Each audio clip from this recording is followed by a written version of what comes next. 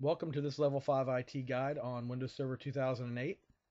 In this session, we're going to install Windows Server 2008 Standard Edition full installation, which is the graphical interface rather than the core installation.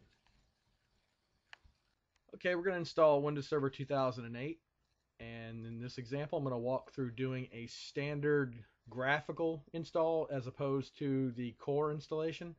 I don't know what else to call the regular, normal graphical type of Windows other than the graphical Windows. So I apologize if I refer to it in a way that drives people crazy, but there's standard, which is actually standard data center and enterprise.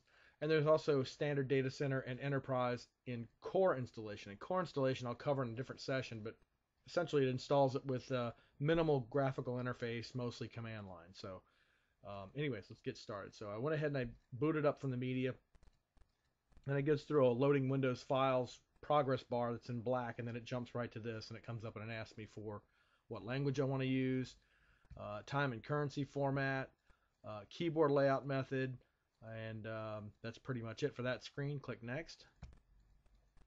Then I have some options here. I can go ahead and install now, but just so you know, there's also a what to know before installing Windows. It's got some useful information you should look at if you have any curiosity about it. And also the repair wizard is also linked off of this dialog. If you're booting this off of a or on a machine that already has Windows Server 2008 that's having problems, this is how you would get back to it. So you'd start with a disk or some bootable media of some sort, and when you get to this dialog, you'd click on Repair Your Computer. So I'm going to go ahead and click on Install Now. This will take a second, and as it says, please wait.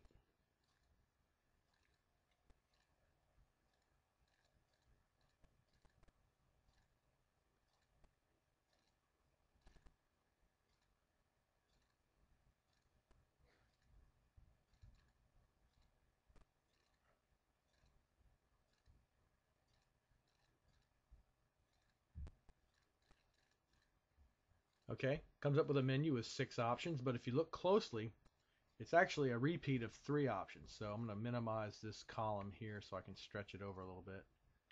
And as you can see here, I've got standard, enterprise, and data center full installation. You notice that it says without Hyper-V. This release I'm using now is the RTM release, but it's before Hyper-V has been released. So right now, as I'm recording this, Hyper-V is at release candidate 1 stage. So I don't have anything to show you for that. The second set of 3 is a repeat of standard, enterprise, and data center, but you notice it says server core installation instead of full installation. So what I was referring to as the graphical installation, I guess should be called full installation, but oh well, sue me. Click next. I get the license agreement. If you want to, you can read all this. If you really have trouble sleeping, it's a great thing to read. Then click I accept the license terms if you do, and click next. Now, if there was a previous operating system on here, I would get this option to upgrade, but since I'm installing on a clean setup, I don't have that option. I have custom only. And there's a help link here for help me decide. And it tells me that upgrade's been disabled, so I'm just going to go ahead and click on custom. And you can see I'm in the first stage of the setup. There's 2 stages down here at the bottom. There's collecting information is stage 1. Installing Windows is stage 2. And as you can see, it's the bulk of the time that it takes to install it. Okay, so it comes up and it asks me where do I want to install Windows, and it shows me my disk partition set up here. It's not all that much unlike what you see with Vista. So if you're familiar with installing Vista, this will look pretty familiar. I have refresh, I have load driver in case I'm going to load a driver, and I have drive options. Now if I click on drive options, I get the option to delete the partition, format it, extend it, or create a new one. You notice here I have disk 0 as unallocated space. So it's basically an unformatted partition. There's nothing really there. So if I just click next, it'll go ahead and create a new one using that space and go ahead and format it.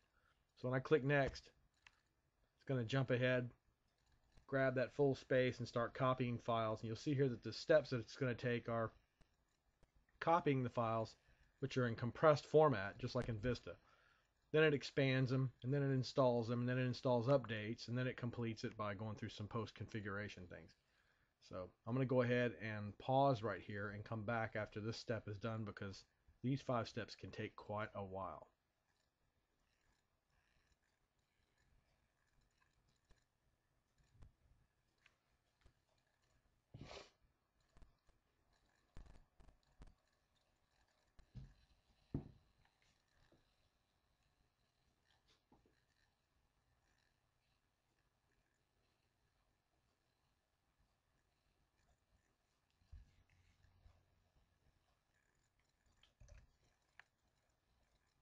finished installing, and now it's going to actually do a reboot. So I'm going to go ahead and do that now.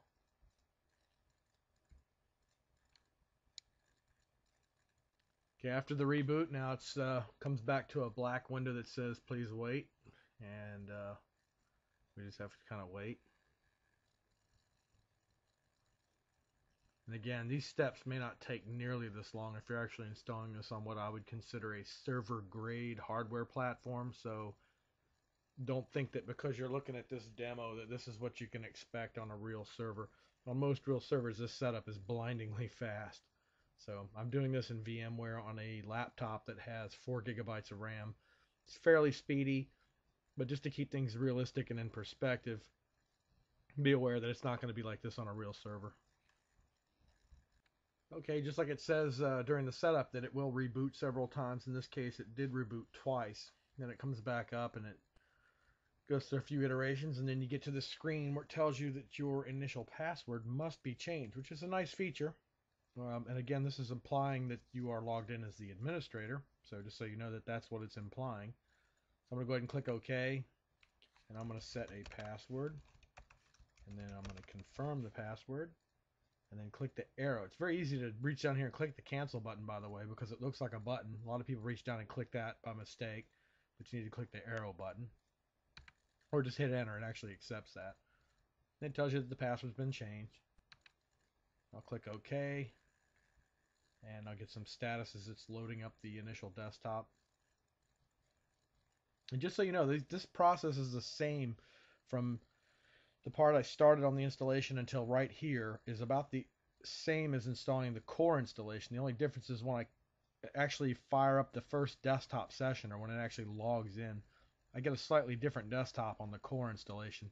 It'll look like this, but there won't be any recycle bin. There'll just be a DOS or command shell window sitting there staring at me. So that's the major difference right there.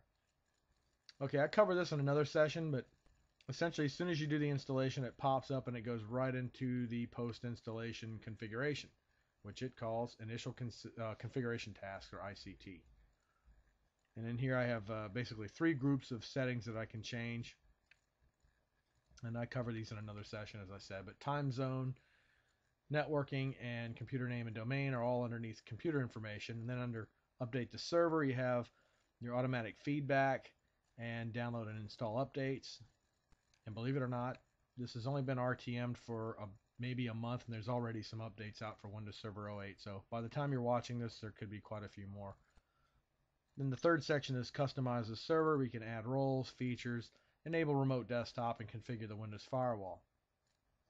Now, if you do accidentally check this and you need to get back to it at some point in the future, there is a way to do it, and I do discuss that in another session. So that's pretty much it in a nutshell, how you do the Windows Server setup for Windows Server 2008.